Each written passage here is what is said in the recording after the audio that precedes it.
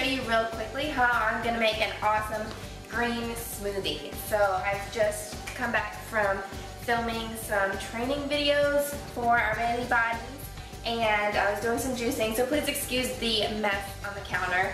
I haven't cleaned up from juicing, but I decided I wanted to make a smoothie with some protein in it, and I'm going to use my green juice to make my protein smoothie. So I wanted to show you guys while I was doing that.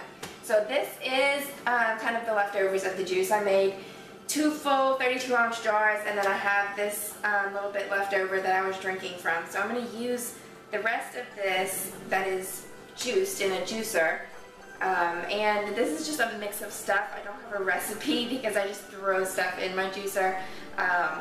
And then sometimes, you know, because I'm making multiple jars, it's like different things are sometimes in different jars.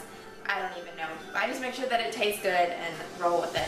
So it definitely has some spinach, it has kale, it also has celery, ginger, and then some fruit. I usually mix in a little bit of fruit, so either I usually do 1 lemon because lemons are great for you and it's a good combo with the ginger.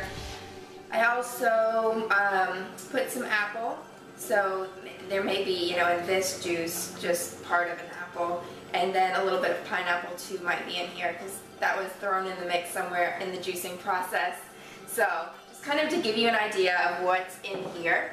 I've just got my little handheld single serve blender that I'm going to use for this because I like to keep things simple. So normally you would put like milk or something into your smoothie. Well, I'm going to use my green juice. Let's see how much I can put in here.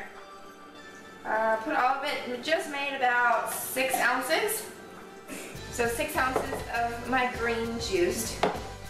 Then I'm going to use, this is just a vegetable, plant-based protein powder. And no soy. This is like a combination of pea, hemp, and rice protein. I think maybe, yeah, pea, hemp, brown rice protein, and flax, basically is what this is. So I'm going to use 1 full scoop. So 1 scoop of this plant-based protein is 130 calories, 22 grams of protein, 7.5 grams of carbs. So this is a pretty good balanced one. 3 grams of fat. Of course, it's healthy fat from the flax and stuff. You don't need to stress over that stuff. Alright, so I'm going to take the 1 scoop, put that into my little blender, make some more mess all over the counter, because that's how I do in the kitchen. Poor Fraser. He always has to clean up after me. And then I'm just going to throw in about 4 or 5 ice cubes. So I'll grab that real quick. Hang on just a second. So top on, plug in.